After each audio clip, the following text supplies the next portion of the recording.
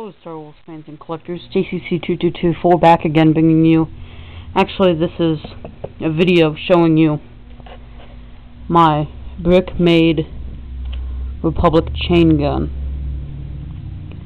You can kind of see how this is supposed to be heavy when he destroys the battle droids. Just wanted to give you a little setup to show you. Didn't say please. Haha. I made this chain gun using, so let me take it out of his hand there. I made this chain gun using 2 little claw bricks, a battle droid arm, a Technic piece with a little stud on it, and I think you can identify those Technic pieces. Now I think this looks really, really nice. The only things I think it could be better, though, is that this is the best thing I could do to have it realistically in his hand, even though it doesn't always want to fit, and also you have to be careful with this thing because it just pops off like that. The 2 main parts are the barrel and the handle. The handle is positioned like this. You can see how the barrel can fall off a lot because the only thing it's connected to is that little thing sticking out there.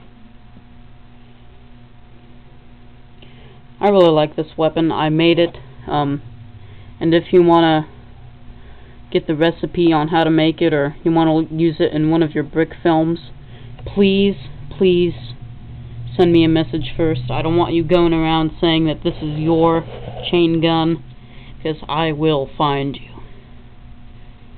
And this is me, and this is you, if you use my chain gun without permission. I am evil. Haha. So I hope you enjoyed this little chain gun I made. Once again, this is my idea. I did not copy it from anyone. That is how I make my chain gun. I hope to maybe make a possibly a little brick film, maybe featuring Heavy and the 4 battle droids.